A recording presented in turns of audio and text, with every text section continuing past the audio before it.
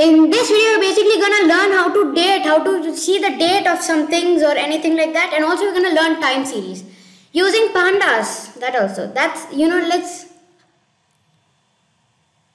In this video, we're basically gonna see how to get the date or play with the date using pandas, and also we're gonna see what exactly is time series, and we're gonna see how do we use time series in pandas.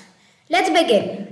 So first we're going to import pandas as usual, and then you're going to say d_parser, remember, is equal to lambda x. Lambda is basically a method. You can say lambda is a method. And then you're going to say pd.date time. You're going to get the date time over here.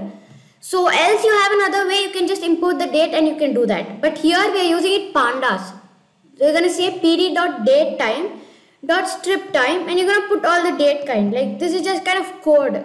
You're going to say x comma the percentage of x minus the percentage of y, percentage of m minus percentage of d, percentage of I divided by percentage of p.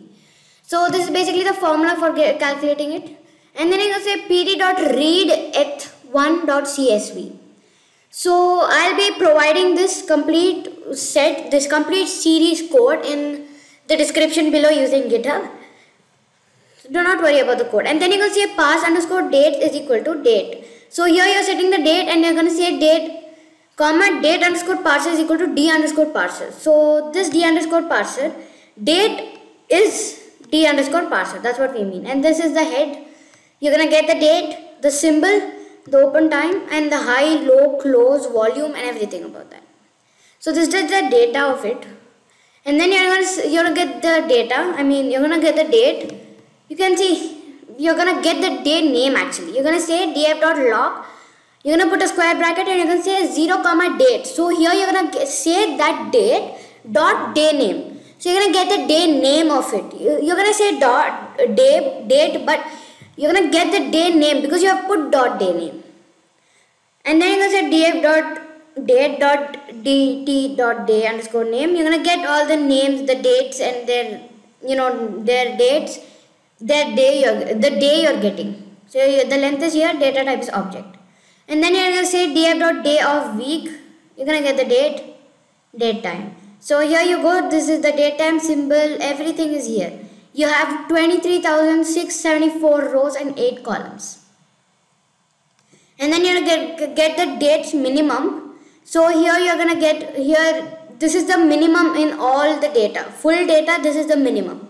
And then you're going to get the maximum over here. You can see this is the maximum date over here.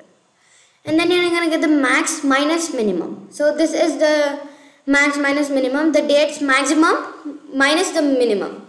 You're going to get this result. And then you're going to say filter is equal to df square bracket date. And you're going to say greater than or equal to pd.date time. So we're going to say df.date is greater than or equal to pd.date time.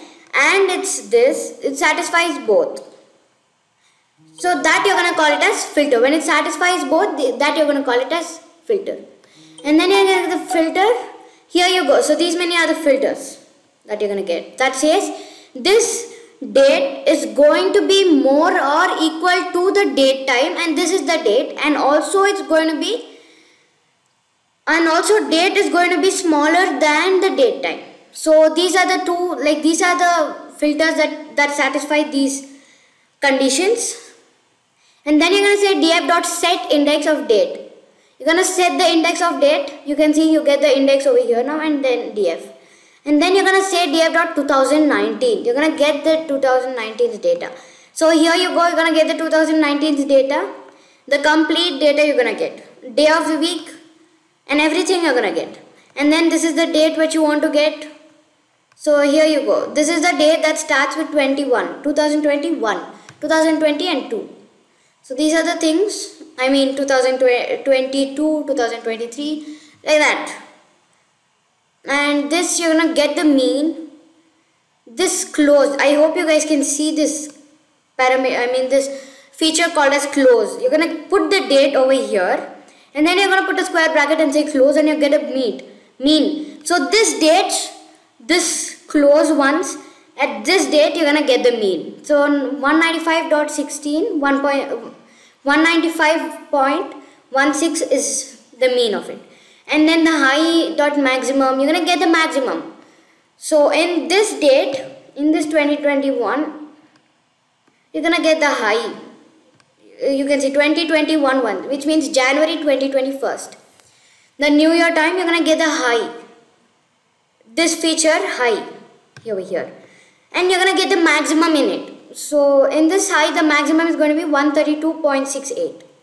And you're gonna say highs is equal to df dot high, resample the d. You're gonna get the max of this. That says you're gonna resample it. You're gonna get get the resample it. That you say you're gonna rename kind of thing. And then you're gonna get highs. This one's 2021. This one's. That's it. And then you're gonna import matplotlib. And you're gonna say highs.plot. So highs.plot basically means like you have this and it's gonna plot this highs over here. It's gonna plot a figure. I mean it's gonna plot a graph. And this is the graph. And then you're gonna say resample of W mean. This is gonna be resample of W, A, close, mean, high, max, all of them. So this is gonna be like this. So basically you know how to use the date and you know what exactly is time series. Time series basically means like this time over here. How do we use, using pandas, how do we get the time? That's what it means. You can see here. You're gonna get the time. So now we know what exactly is, you know how to get time, you know how to get time using pandas, and also you know how to get the date and day of pandas. That's great.